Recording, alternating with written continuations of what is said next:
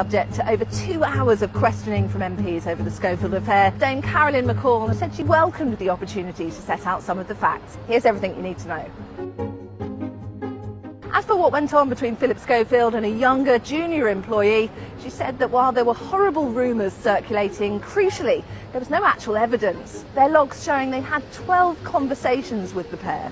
Someone with that kind of different dynamic and power, that was inappropriate. And I think we would have, if we had had any evidence or knowledge of that, if Philip had said that to us, we would have acted swiftly in that we would have investigated and we would have taken action.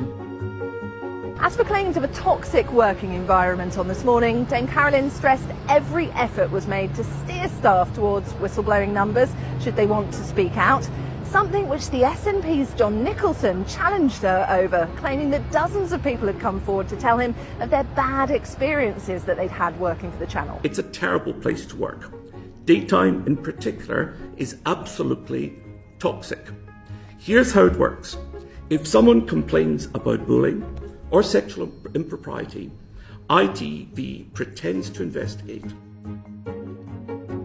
As for claims the runner in question was paid off and subject to an NDA silencing him from speaking out, they said this. I wouldn't characterise it as a payoff. His role was made redundant and he... staff? After lockdown. Is that normal to give payoffs to folk who are non-staff? It's normal at ITV. It was an absolutely standard process. It was a redundancy. It was a redundancy. Because his role situation. was redundant post-COVID. And then there was Tower Block Tracy, a claim made by Nicholson that viewers on occasion had been referred to in that way in This Morning production meetings. What, sorry? Tower Block Tracy's. I've never heard that phrase. I have never heard that. A number of people have told me that. I've never heard. Could Dame Carolyn's shock at that claim be indicative of the fact that while she's across policy on a corporate level, management are unlikely to be aware of what's said further down the food chain? Was ITV aware of what was really happening behind the scenes?